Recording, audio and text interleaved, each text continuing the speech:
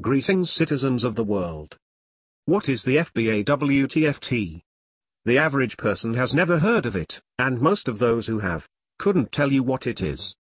FBAWTFT, or Fantastic Beasts and Where to Find Them, is a movie that is planned to be released in November 2016, that has been negotiated in secret for years now. No one wants this film to be released, let alone see 4 more movies, but for some reason it is going to be released to the public.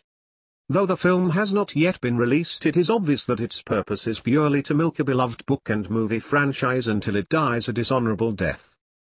The film series will bring in a few new fans, but will make current fans roll their eyes and cringe. This may be valid, but it's hardly the most dangerous part of it. The real danger lies in the way that it will attempt to please American fans and newer audiences, and destroy the magic behind the series and the world of Harry Potter. FBAWTFT will create Dark Lords from former witches and wizards. It doesn't matter what the fans want. Money is the only important matter to the people behind FBAWTFT. FBAWTFT is the start. Soon we will see how the wizarding world operates in countries like Canada, Mexico, New Zealand, Peru, Singapore, Vietnam, and Vatican City. This isn't about the fans. This isn't about the beloved franchise. This is about money and a franchise that is distancing itself from its fan base.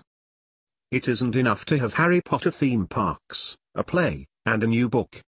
They want your hard-earned money for a story that lacks the creativity and heart of the original series. How does that make you feel? Make it clear to the people behind FBAWTFT that they will be held responsible for the downfall of the Harry Potter series.